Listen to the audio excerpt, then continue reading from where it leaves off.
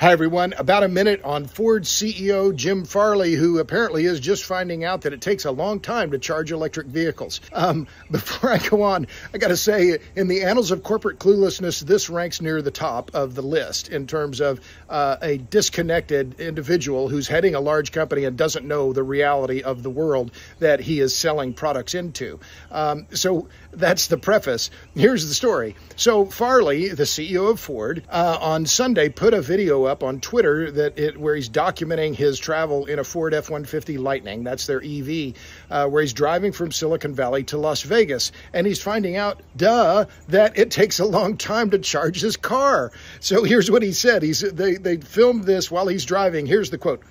"The charging has been pretty challenging." He goes on.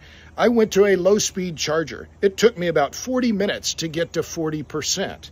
Remember, filling a gasoline-fueled vehicle takes about 3 or 4 minutes, maybe, if that." He goes on, "But it was a really good reality check, and it showed the challenges our customers go through and the importance of fast charging and what we are going to have to do to improve the charging experience."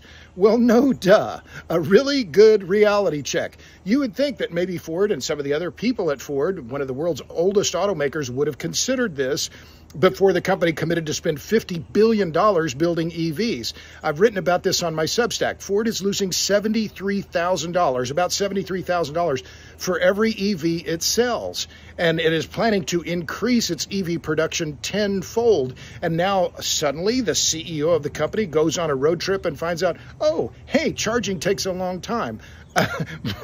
Well, no joke.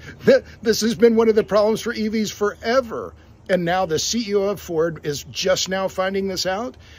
This wouldn't matter, except that federal taxpayers are footing a lot of the bill for what Ford is trying to do. What do those include? A $9.2 billion low-interest loan from the federal government and as much as $6.7 billion in subsidies under the Inflation Reduction Act for a battery factory that Ford is building in Marshall, Michigan.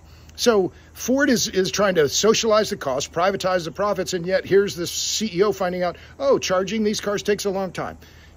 Yeah, a really good reality check. I'll stop there. I've written about Ford several times on my Substack. You can check it out there, robertbryce.substack.com. Thanks a lot. See ya.